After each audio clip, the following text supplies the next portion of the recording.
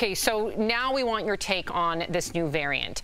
Do we know it to be, that's another discussion that we had earlier, do we know it to actually be 70% more contagious? Is that just is there moderate confidence in that? A whole lot of confidence?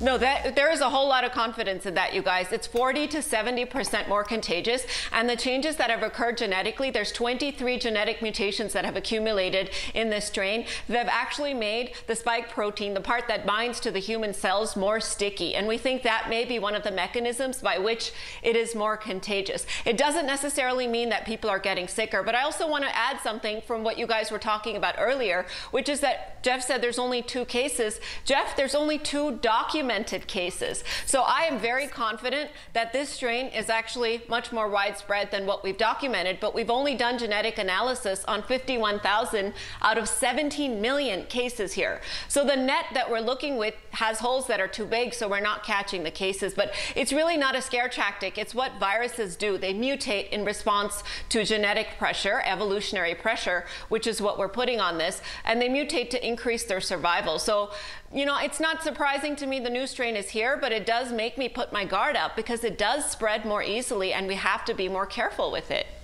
Man, if every time 2 people got into a Facebook argument over this, we could just get Dr. Kohli to like swoop in like a superhero and be like, you're right, but not about this, and you're right, but not about that. It would save a lot of relationships. Without a barf emoji or a clown emoji?